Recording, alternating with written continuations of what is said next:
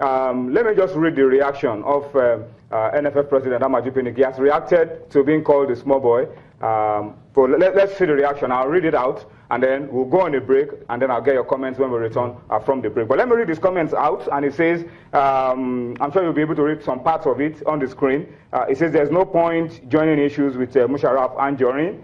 I believe it is only God that gives power. When I got appointed into the highly revered organizing committee of FIFA competitions, I did not lobby for it. I've always maintained that our total focus is on Nigeria qualifying for the 2018 World Cup and the next AFCON. It is on this basis that we've been able to secure 100% a preparatory friendly game against high-ranking Senegal, and on the verge of securing another one against Burkina Faso in the 2 FIFA windows in March. We are also working closely with the Super Eagles technical crew to secure a camp in Europe at the end of the football season preparatory to our 2019 AFCON qualifiers against South Africa in June. As for Anjorin Moucharaf, I will always wish him well. All right, so that's the message. That's the reaction of Amaju Pinnick.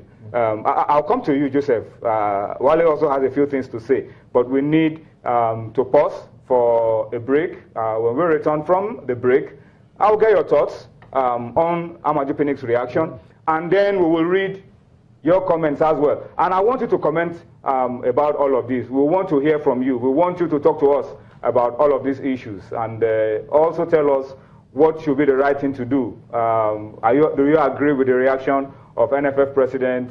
What can you say about Moucharaf and Jorin? What do you see next month when the CAF elections get underway in Ethiopia? Ethiopia, I think? That's where it will be taking place. Addis Ababa. Yeah. Ethiopia, that's where it will be taking place. So there's a lot that you have to engage and talk to us about on the program tonight. We will come back, and then these guys will have their say, and you too should have your say on Sports Tonight. We'll be right back with more. Join us again.